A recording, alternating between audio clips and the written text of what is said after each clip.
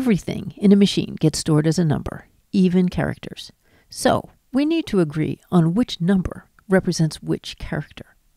Early on, IBM created a mapping named EBCDIC, and it looked like this. You can find an encoding of a character in this chart by locating the character and then concatenating its column label onto its row label.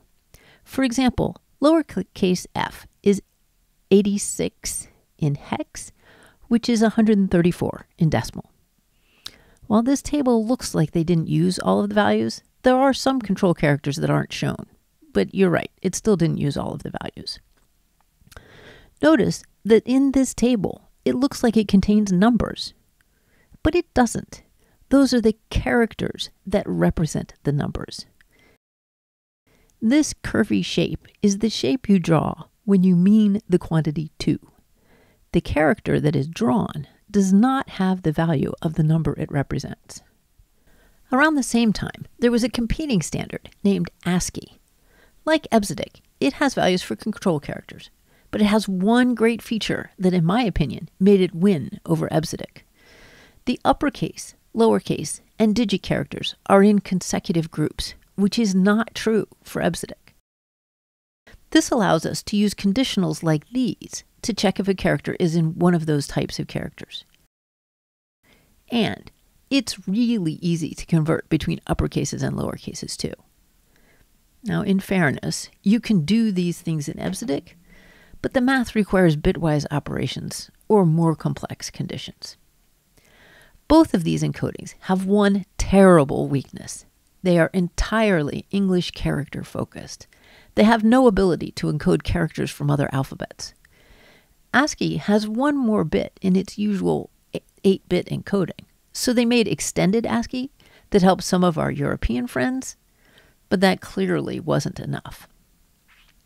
The most recent character encoding is Unicode.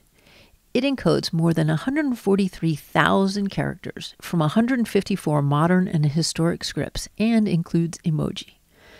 It also encodes language details like the direction of the writing and how characters get packed together in languages like Korean.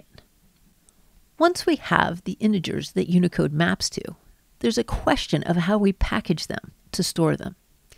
EBCDIC and ASCII both use straight 8 bits to store an integer. But a fixed length encoding would be very inefficient with Unicode. Stick with me, I'll explain that soon. So often, Unicode is stored using UTF-8. UTF-8 is a variable length encoding. One integer could be stored using anywhere from 1 to 4 bytes long.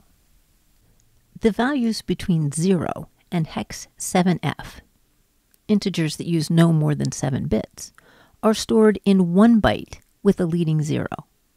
The values between hex 80 and hex 7ff, integers that use between 8 and 11 bits, are stored in 2 bytes. The first byte is 110, followed by the highest 5 bits of the integer we're storing. And the second byte is 10, followed by the last 6 bits of the integer we're storing. The last 2 lines show the rest of UTF-8 encodings. The patterns of zeros and ones at the beginning of each byte tell the reader how to decode that byte. If the byte you get starts with 0, just use those 7 bits. If the first byte starts with a 1, then the number of ones tells you how many bytes are in the number, and all of the subsequent bytes start with 10. Here are a few examples. The red bits are UTF-8 specified, and the black bits are the value we're encoding. Notice that we needed to add some leading zeros to fill in the spaces UTF-8 required. There's one more really important benefit of using UTF-8 with Unicode. The characters that are encoded in ASCII were also given the same values in Unicode. When we store Unicode using UTF-8, those values will be encoded as 1 byte with a leading 0. That is exactly how they're stored in ASCII, so Unicode stored with UTF-8 is backward compatible to ASCII.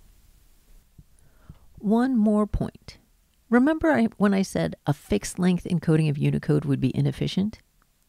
Well, even if you're encoding in a different language, many of the characters you encode are still English characters.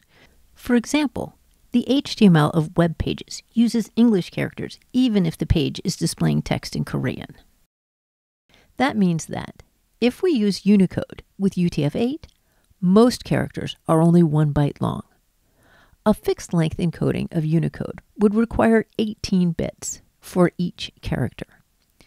So even though the longest characters in UTF-8 coding require 4 bytes, since the characters with short encodings happen way more frequently, the average bytes per character is less with UTF-8 encoding than with a fixed-length encoding.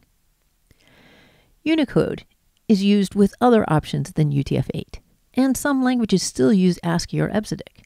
So you have to check with your programming language to see what it defaults to and to see what options you can control when you're storing characters.